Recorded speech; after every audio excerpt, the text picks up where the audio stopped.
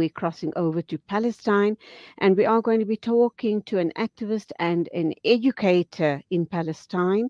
He is Baha Hilo, and we're going to try and understand what else is going down in that part of the world. Our hearts bleed for Palestine, and I'm sure Baha heard those two previous promotions that we played out just now.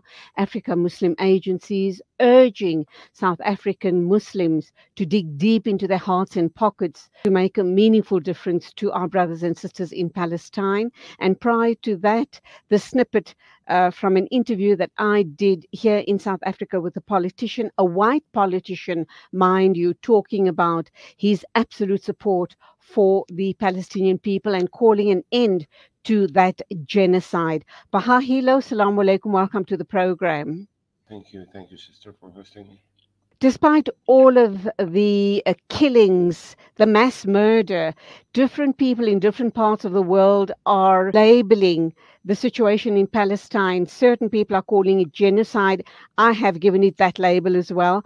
And people in the West are also now talking about it as ethnic cleansing.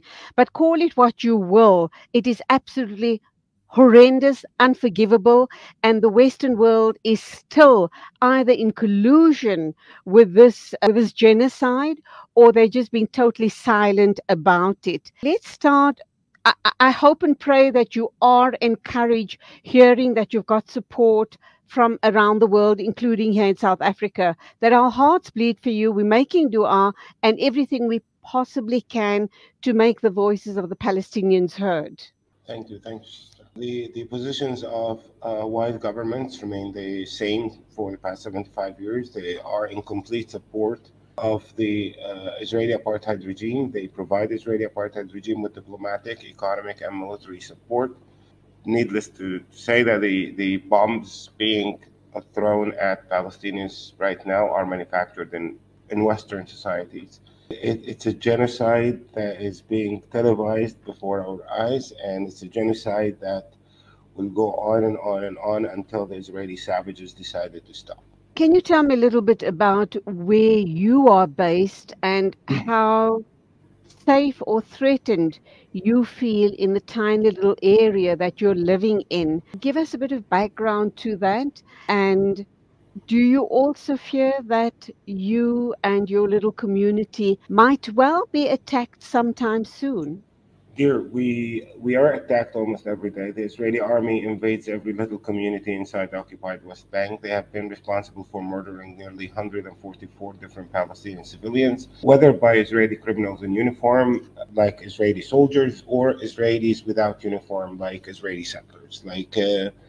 Many fascists right now are emboldened by the genocide that is being carried out on Gaza, and they try to seize the moment by lynching and murdering whatever Palestinians they get their hands on. There's no safe place. Almost every Palestinian I speak to feels like there is a target sign on their backs or on their heads. Many people are just staying within their reservations because the State of Israel have managed to cut the occupied West Bank into nearly 230 separate areas, and the movement from one area to the other is pretty difficult. The Israeli army have been invading neighborhoods and different communities throughout the occupied West Bank, and they have kidnapped and arrested more than 2,000 Palestinians so far.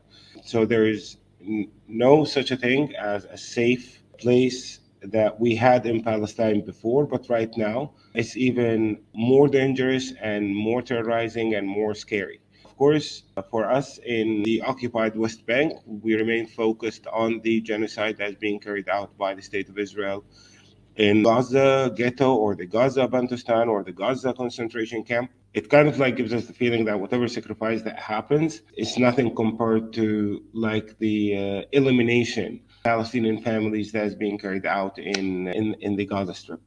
When you talk about more than 1,031 massacres that are carried out by Israeli criminals right now, when you're talking about bombing hospitals, schools, water resources, cutting that population completely out of connection, with electricity, water, food, supply, all kind of things are being cut off from 2.2 million of us. In addition to throwing nearly 25,000 tons of explosives upon that population, which is the equivalent of 1.5 nuclear bombs so far.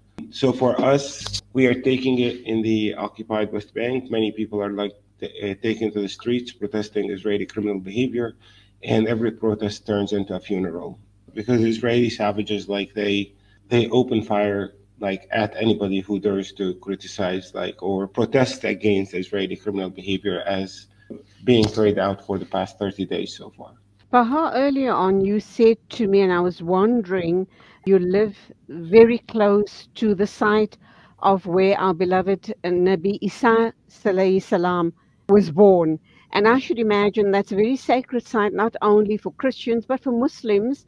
I'm not sure what's the Jewish position on that site, simply because we do know that they crucified Isa alayhi salam back in the day. Do you believe you're safe because you live very close to that site?